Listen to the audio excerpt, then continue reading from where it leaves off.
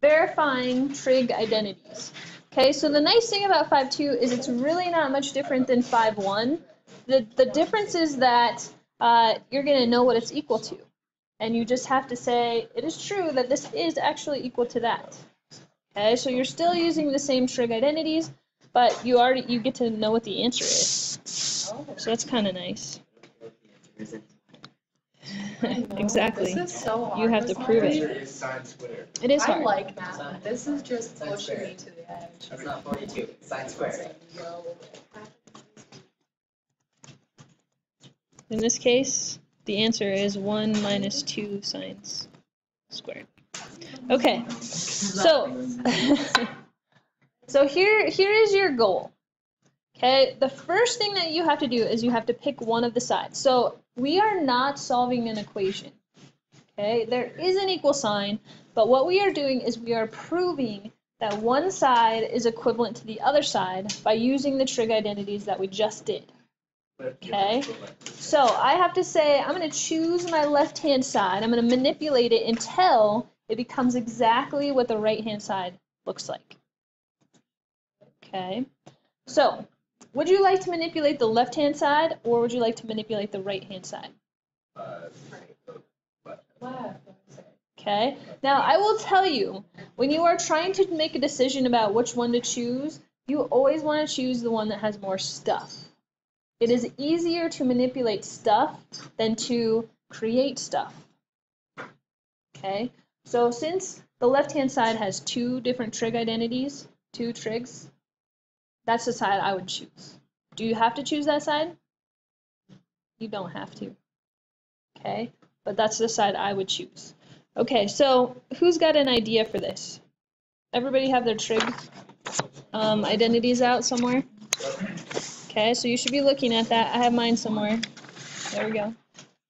I'm ready. Okay, so who's got a thought for manipulating the left-hand side? Okay, now, you cannot add to the other side. You cannot touch the other side. So if I'm going to say I'm going to manipulate the left-hand side, this is like so unalgebraic. You guys so want to manipulate the other side. You can't touch the other side. You can only touch the left-hand side. So pretend that you don't know the other side.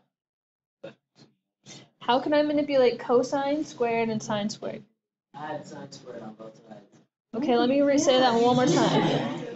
Like I said, but if you would do the same thing with both sides. No touching the other side. Cannot touch it. We are proving that one side is equivalent to the other side. Mind blowing. Okay, there you go. So Pythagorean theorem, right? So can we say that cosine squared is equal to... Okay, good. There you go. Okay, so here's my little thought process. I'm looking at this, my identity sheet, and I see this one that says sine squared plus cosine squared is equal to 1. And I'm thinking, I'm going to replace this cosine squared. So if I take my identity, my Pythagorean identity, and replace it with the cosine, cosine squared is equal to 1 minus sine squared. Okay, so that's what I'm going to replace it. I'm going to take this piece and plug it into my cosine. Okay, so I'm going to have 1 minus sine squared, and then I have this minus sine squared that was already there. Okay, remember I can't touch the other side, but I'm going to still throw down the equal sign because that's what it's equivalent to. Okay, now what can I do? Kind of. How about like combine like terms? So if I have a minus sine squared minus another sine squared, how many sine squareds do I have? -2.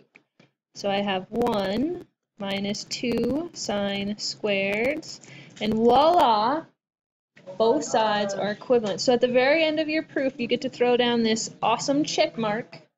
That means, yes, in fact, these two phrases are equivalent. So I did it my way, and I added the sine across, and I got cosine squared is equal to cosine squared. Okay, but you can't touch the other side. That's just that's how a proof is. You can't touch the other side. You guys remember doing geometry and doing proofs? Yeah, I hate it. I know you guys don't. You guys all blocked it out because it was so horrible. You can't touch the other side. That's like the idea of a proof. We're not solving an equation. We're proving the two sides are equivalent. Okay, let's do another one. All right, so this time we're going to be given the cotangent squared over cosecant, and that is going to be equivalent to cosecant minus the sine. Okay, so now step one, I have to choose which side I'm going to manipulate. Which side would you like to manipulate?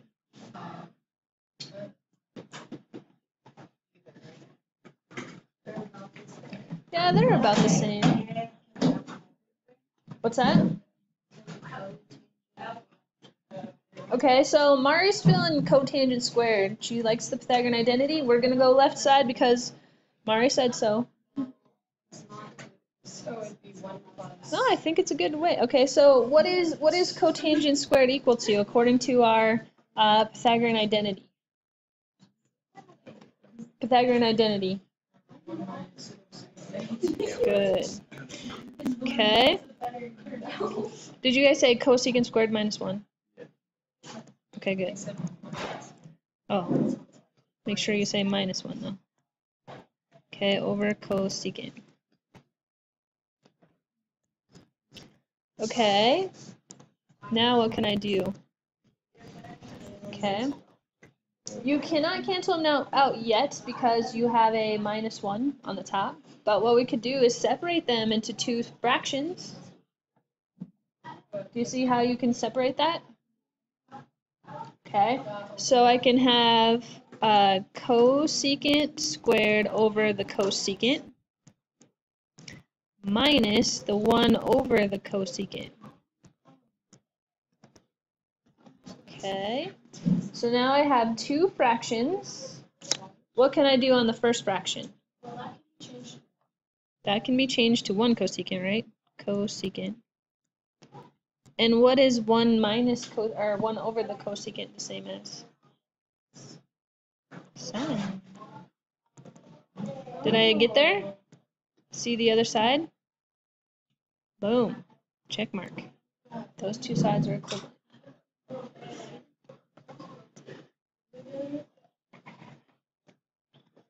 I always feel really bad to shut the door, but I feel like it's really disruptive. Am I the only one that thinks that? Eddie, if you would mind shutting the door, maybe they can just leave it out there. Thank you. Sorry, I feel like that's rude, but...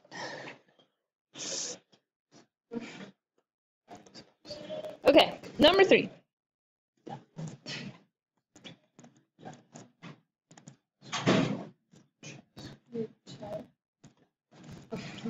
All right, so number 3, decision number 1, should we manipulate the left side or the right side?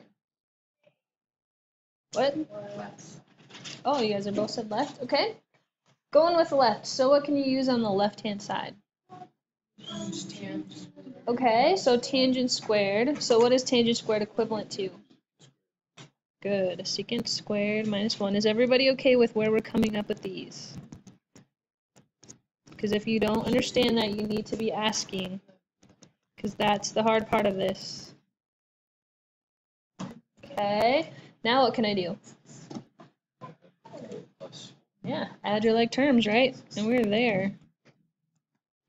Plus 3. Boom.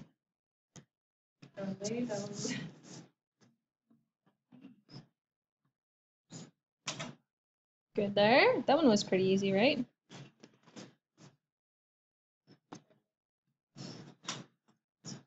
Okay. One more. This is my last example.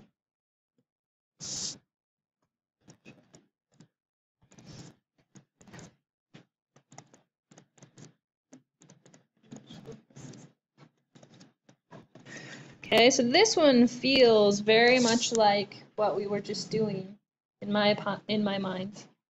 Okay, so which side would you manipulate? The long one. Yeah, definitely the left one on this one. Okay, where would you go with this one? Who's got a thought?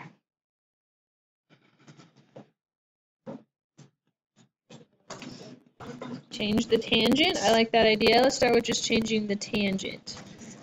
So what is tangent? Sine over cosine. Good. So I could squeeze that really quick and say that we have cosine of x plus sine squared over cosine. Okay. Now what do you see? What should we do next? We are adding fractions. Okay, so remember that this is the same as cosine over 1. So what's my common denominator? Cosine. Good. So I'm going to multiply this one by cosine over cosine. Okay. So is it okay if I squeeze at the same time here? Squeeze my tops and just leave it over cosine? So I'm going to have cosine squared plus sine squared all over cosine. Everybody follow that step? Okay. Ooh, something jumps out to me. Anybody else? Cancel. Ooh, no, canceling. There you go. The top is cosine squared plus sine squared. That's a Pythagorean identity. That's equivalent to 1. Oh, and 1 over cosines. There you go. What, Mari? Is it just like in this problem in general, or like? Why no canceling? If you cancel out a cosine, you have to do it out of every term. You cannot cancel when there's adding and subtracting on the top or on the bottom. It's a very common mistake. So like if there wasn't, then you couldn't. Right. You could. The only way you could cancel cosine on this step is if there was a cosine with this sign. Yeah, I realize that now that they're passing. Okay. But I was like confused on that. Oh. Okay. It's not in general. So normally, No, that's like, true. That's true always. No, like in general, if that was not, if that was being this, Then you could. Yes. Yes. All right. So am I good? Should I keep going? You ready to play with this a little bit yourself? I guess. You might need some help. That's all right. That's what I'm here for. Let me take a quick look at the assignment, make sure that I have the right numbers. I do know it's on page 324.